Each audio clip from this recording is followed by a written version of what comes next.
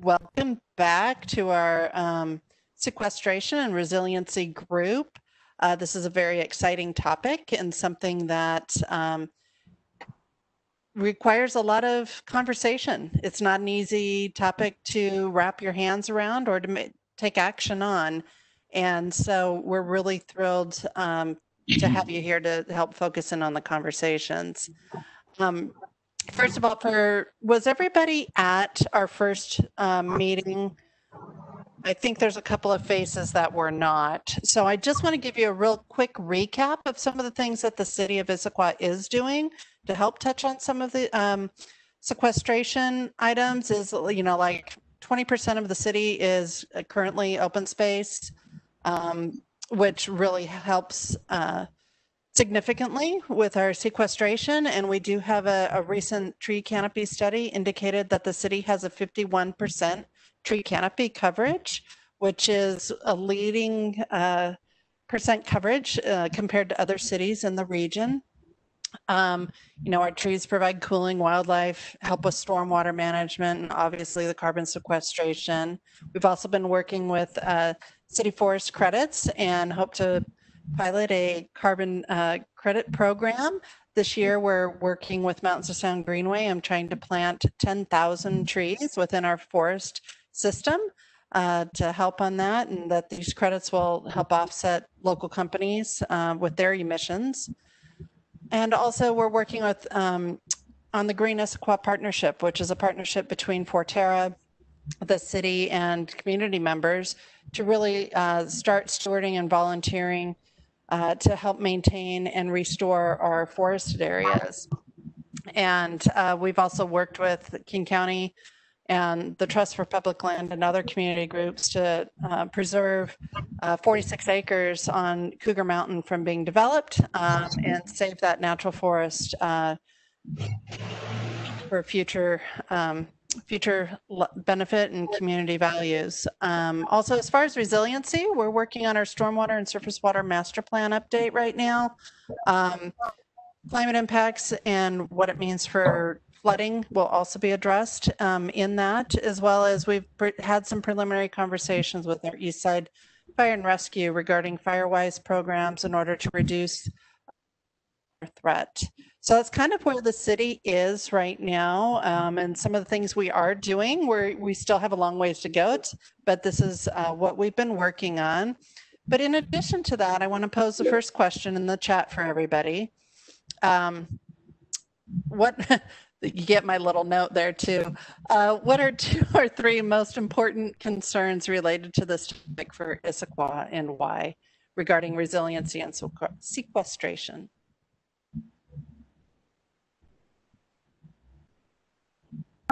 What have been the predictions? Hang on. I think I have everybody muted. Hold on, let me unmute. Sorry. Do we have predictions for like temperature rise or rainfall increase? You know, I'm not sure what current level of inventory data we have and what some of our goals are for some of that, but that would definitely be, you know, a topic of concern. Level of inventory data we have, and, you know, a topic of concern that we want for some of that, but that would definitely be. Okay, obviously we are getting some feedback. So if you want to make a comment, just put comment in the box and I'll call your name and we'll have you add in. Does anyone want to add? Matthew? Oops, hold on. There you go. Okay, I'm gonna put this in 2 different categories. One, because I deal with that resiliency, and when we look at our forests and we look at it, we want them to bounce back. We don't want them just to be, you know, something that just goes away, right? So definitely with the resiliency side of it, definitely looking on wildfire, because that's where my specialty is looking at creating these defensible spaces that have ecology and effect, and it's what I do. So when you kind of, I'm gonna feed into carbon sequestration, I bounce all over the place a lot because my brain just bounces. I'm great to hear that you're all planting more trees, but I think what we need to do is make sure we're planting the right trees in the right place. and we need to make sure that we're managing the trees that we put in. Planting them's great, but then there's going to be a cost for that long-term management to make sure that they keep on taking that carbon we want. With that long-term management, we come back to creating a more resilient forest and a more resilient landscape. And that's, I think, really where we need to focus. Was that too scattered? Does everybody get what I'm trying to say? We gotcha. Thank you for that feedback. And let's see, I see Dan, you've got a comment. Go ahead. Yeah, I mean, I'll once again advocate really strongly for the aquatic resources in the city here. You know, we sit at the bottom of a 60 square mile basin. It is a, you know, tier 1 stream for salmon recovery in our watershed, our broader watershed. I mean, the city itself, like I said, I mean, it is historically large swaths of wetland, which have unfortunately been lost over the last 150 years. And we're slowly, you know, trying to gain some of that back. So I think, you know, the aquatic resources tie really directly into what Matthew was talking about. Those are our forest resources, our upland habitats, our riparian habitats as well, of course. It ties into stormwater use, it ties into development. I mean, they're all very, very interconnected. But to me, you know, that is really, you know, in looking at climate resiliency and resilient habitats, and also all the other things we're talking about being trail cities, recreation, all that sort of stuff. You know, it all starts with the water and the basin we're sitting in here, pretty much all today. So Great. Thank you for that, Dan. Danny, I see you had a comment too. Yeah, this is more like kind of about my concerns with this one. Like, I know they mentioned in like the first part that this is the part that they kind of focused on the least, funding wise. Resiliency, we haven't really spent that much into investing in just making sure that our city will be able to sustain through all of the impacts that we'll see from climate change. And then I think one of my concerns with that is with the funding, because I think Anne mentioned in the big group just a couple minutes ago how we are really reliant on sales tax and all of that. And I think maybe Mark can speak to this too, because our city budget is so scarce, and especially with COVID, the rent thing is a big concern of mine. It's a big problem. I think especially in our city because we do have so many renters. So yeah, I think that might be something interesting to think about or to talk about, how we plan to fund all of these things. That's a great point. Thank you, Danny. And I see there's some kind of a side comment about planting some trees for warmer weather. Just let's touch on that real quick. We're supposed to be back in our other meeting at 1:15, so I want to make sure we leave enough time to get to our other questions. So can we leave that in the chat for the moment and then hop into the other question? Is there anyone else that has a comment about the first question here that they would like to add? What are 2 or 3 most important issues? Mark? Let me unmute you here. Oops. I just did it myself. So we counteracted each other. So this, I should know the answer to this, but Jennifer, has the city quantified the carbon that's stored in its existing trees and forests? No, we have not. So there is a new protocol out there now that's designed to help cities quantify the carbon. And that may be a surprising amount of carbon that you're sequestering in those trees. And the reason that could be important is when the city sees, I mean, if the city is setting its own, it's quantifying its own emissions, it may set its own emission reduction goals. Then if it can see the contribution made by the forest, it may be more inclined to put some money into managing, planting, preserving. And the managing, as Dan knows, and Matthew, that's a complicated issue. There are many different ways to manage a forest to keep it healthy. But healthy forests generally have more biomass and they generally have more carbon. So having that quantification might help the city council, generate more funding. Because I think the real problem with cities is that at the end of the year, the trees are just an expense. So they're just a cost. And in a private business, you'd also have a balance sheet that keeps track of your assets. So if somehow the city could include in its accounting metric the trees as an asset, then you have an expense, okay, but you also have the asset value of it. So then you're capturing both sides of that. Because with every infrastructure, whether it's hard gray infrastructure or green, there's going to be expenses. Mhm. But we know the asset value of all the gray infrastructure. We know how much a plant costs and how it's treated on the books. We don't do that with trees. So Issaquah could be a leader if it said, we're going to take into account the asset value of our trees, not just the cost annually to maintain it. That's a brilliant idea. Thank you for sharing that. And certainly something that would be worth having future conversations regarding. Sure. Yeah. Let's see, let's hop into question number 2 here. What kind of things could be done to overcome potential barriers and make progress on this topic? I think Mark kind of opened that up a little bit with his prior comment. Anyone else have some thoughts on that?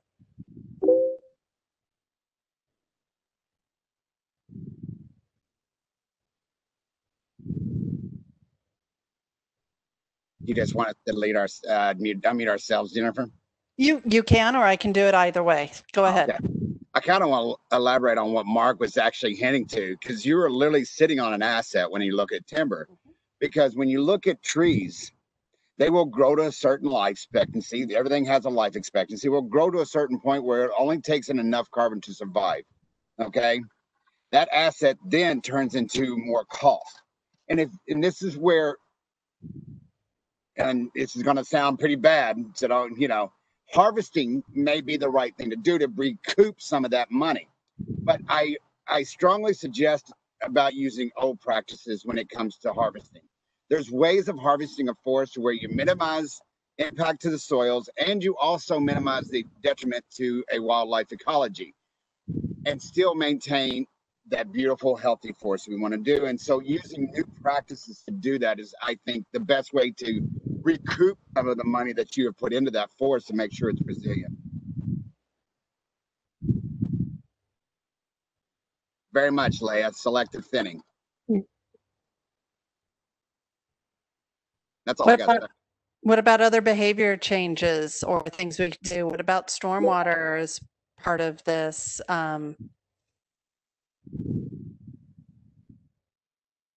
As part of a resiliency factor? Dan? I mean, this is a big, broad, costly, I should say, idea. But I mean, we've talked about retrofitting buildings for energy. I mean, retrofitting buildings for stormwater too. I mean, I think something that we shouldn't be, factoring out of the equation here. So knowing some of the stuff, like I said, especially in the lower parts of the basin where it's really a struggle, the Costco area specifically. I think that's something we should absolutely be considering, knowing that there, theoretically, it's going to be a lot of development in an area with light rail coming here in the next, couple decades. So I would advocate for that, at least thinking about that conceptually. Great. Thank you for that, Dan. Mark, I see you had a comment as well. Well, yes, I when I think of resiliency, I think of things like stormwater flooding. I think of air quality. I think of heat and, urban heat that's just clearly getting worse all over the world. And then I think about vulnerable populations or, that can be equity also. And then I think there are lots of things you can do in each one of those. So with stormwater, if there's mapping so that you see where the floodplains are, and there probably is, and if you can see where the big impervious surfaces are that are producing a lot of runoff. Air quality, sometimes there are schools located near high traffic roads. And if you selectively plant trees in between those, that can have a huge health effect on like young school age kids. Same with heat. I don't know if there's mapping on where there are gaps in a tree canopy so that the city could fill those gaps to really cool off the hot air. Some cities, like in the Central Valley of California, they have ordinances requiring people to plant trees in parking lots because parking lot is just heat, it just collects and radiates the heat. And then, of course, the vulnerable population that's a whole nother issue. You know, where are they? How do we protect them? In what ways? Those are all resiliency issues, but they're complicated because they require some mapping, some analysis, and then you have to select which ones are we going to focus on, and then what do we do?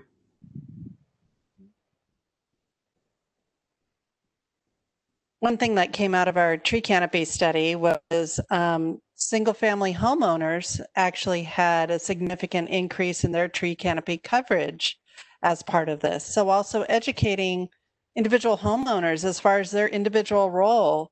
You know, it's sometimes overwhelming to think of that, you know, planting a tree to protect, shade a driveway, right? But even at a homeowner level, that can be managed and educated to help with that heat island effect and to help manage that. But it's really, you know, here comes that education piece as well, right? What are the different roles of sequestration and resiliency, even as a homeowner or as a business owner, you know, and how can we spread that education out? Any other ideas on this topic? Can I piggyback on that really quickly, Jennifer? Yes, That's great. I would just like to acknowledge, I mean, City of Seattle has a phenomenal street tree program through their public utilities. And, you know, once again, it's not the most insanely costly thing in the world. I mean, you're still, you know, talking money, of course, but it's, you know, something that could be a model that we could, you know, consider looking at that seems pretty tangible. Great, thank you. Oh, Matthew? And I want to make sure that it's known when, especially around wildfire, because you talk about trees, you think you got to be buried and you got to be things like that. When it comes to trees, plant them, but it's about where you plant them and what's their growth rate, how close they're going to be to the home. You can still have trees, you just need to plant them in the right place. And I kind of want to hint on something that Dan had talked about earlier, is about non-point pollution. You know, reducing your, you know, cars coming into Issaquah, reducing those, you know, will reduce your non-point pollution, would help your hydrology within that area too. So, any other big barriers you think we need to try and address before we move on to the next question? I would just echo that it's a way to frame it, maybe less of a barrier as an opportunity, as Mark was saying, to better, you know, quantify or, you know, put dollar amounts, or like I said, the education's great to just kind of know the ecological benefits, but if we can start to quantify and look at these things as assets, I mean, I love the way you explained that. And I think that's an opportunity, not a barrier. I would agree. I think one barrier, at least on some of the management of our forest lands, the city's bureaucracy and insurance requirements, and some of that gets in the way. DNR is a lot easier to work with volunteers and get people out, and of course they've got a huge area and they don't have that many people, so they need us more. But and they sometimes don't know what we're doing. But I think the city needs to help see how we can work with volunteers in a more regular basis, and not have to be so locked in the insurance and liability things, or whatever we have to do to make citizens more involved. Hey, David, we're getting a little feedback from you. It also looks like you might have joined us twice. I'm not sure. I could be on 6 times. I was having all kinds of echoes and stuff. Okay, well, just know to speak slowly because we are getting a little feedback from you. All right. I'm going to move us on to question 3. We need to be out of here at 1:15, and then we can open it up for any other food for thought that we may want to talk about after question 3. If we came back in a year, what might you like to see that would indicate things are starting to move in the right direction? I think Mark kind of hit on it earlier, to really see, you know, get that assessment of how much you all are actually sequestering carbon. I think that would give us more data and be able to kind of see where you're going. Mm-hmm. Thank you for that, Matthew. Anyone else?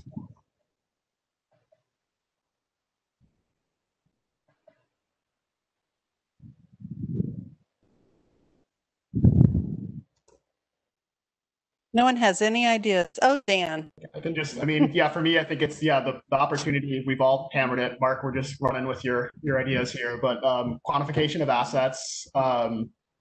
I mean, documented, you know, we should set goals on educational opportunities. What do those look like over the next year? What's tangible, you know, especially living in a pandemic right now. And then, you know, along those same lines is, you know, just continuing to find ways to increase, you know, volunteer-led stewardship on the ground efforts. Because as much as we want to keep advocating that something as an organization we struggle with, we love our volunteer engagement, but we also don't want it to fall as a substitute for not funding the work at the level it probably should be on the agency level. So it's kind of a catch-22 because the engagement, the stewardship is so important, you know, to get the work done and for the education. But like I said, we still want to make sure we, you know, properly fund this work, and our agencies have the money to do that. But that being said, I mean, there's such a huge opportunity to do a lot of the long-term maintenance, you know, for the restoration and, you know, trail and other connectivity stuff we're talking about at the volunteer level. So.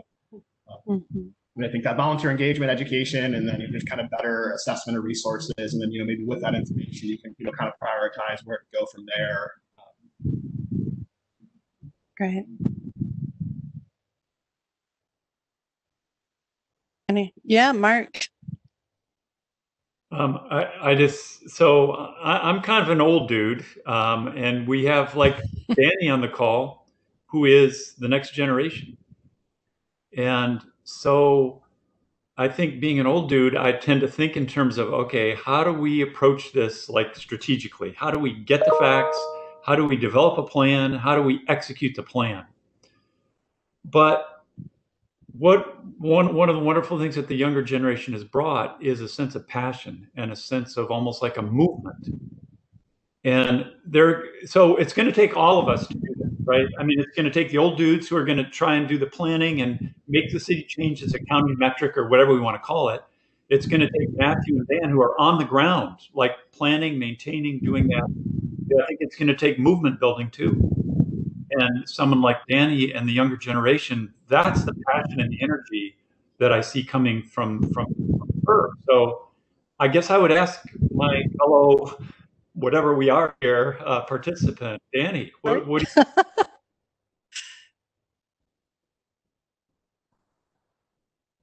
Well, and two, Mark, one question I had for you as part of this is, I know you are very involved with trees at a not only a regional level, but a national level, and what's happening in other cities. Are there things that are occurring in other cities that may be good ideas for us to glean from? You know, this isn't a topic that we need to reinvent the wheel. Are there programs, actions, movements, things other cities are doing? Well, I think Danny was trying to say something, not to interrupt you. Oh, sorry. Danny, are you muted, or were you muted? Here. Yeah. Well, I was just gonna. Yeah. Sorry about that. That's okay. I was gonna comment on what you were saying about the passion. I think that's very true, in the sense that, especially in my generation, I feel like people really want to get out there and make the necessary change, and they have a lot of drive and a lot of passion. And I think you're right in the sense that it's going to take a lot of coming together. Because something that I find frustrating, at least like in my own personal life, is that there's a lot I want to do, but it's kind of hard to figure out what you can do, especially when you're tackling such a giant issue like climate change. It's you know, feeling like, what can you do as an individual that will actually make kind of decision, which is one of my personal frustrations. I think it's kind of hard out there and make the necessary change. So yeah, I think that's something that maybe we can think about, is how do we provide opportunity not only kids that are my generation, but even older people to get together and make actual change in the community. That's an excellent point, Danny. It is daunting to think of trying to move this needle alone. And how do we band together to help make little change to make significant difference, right? And how can we do it together? Because we can't do it alone. We need each other and support to make this happen. So, great point. Any other thoughts anyone would like to share?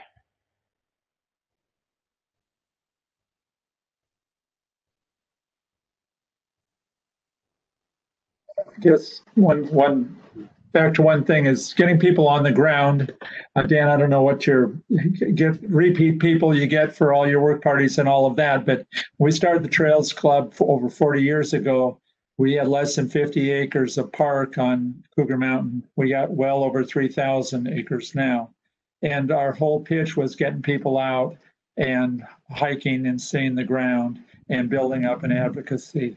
I think we can get people out dealing with Hy-Vee, dealing with invasives and these other kinds of things. We can build a constituency that will be telling the city that this is important, the state, the county, that this is important, and we need support for it.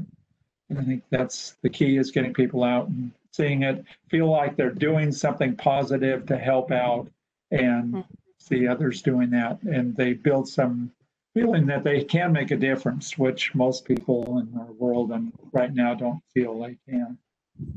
Yeah, and that's, Dave, just to add in on that a little bit, you know, we're working with Forterra and building our Green Issaquah program and a forest steward program to just do that, help empower and train forest stewards to go out, deal with invasives, remove them, identify them, replant, restore those forest lands, and then also help manage and maintain them so those new plantings can grow and succeed to help make a healthy forest. So hopefully this fall we can get that program up and running. COVID has kind of, again, thrown in a kink with that.